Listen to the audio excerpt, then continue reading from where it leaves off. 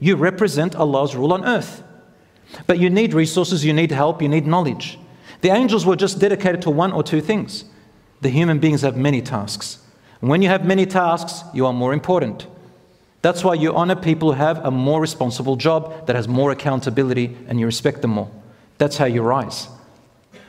A person who's a footnote that just sits around, does nothing except for them, worries about what makes them happy in life, is not an important person. It becomes a burden on community and society.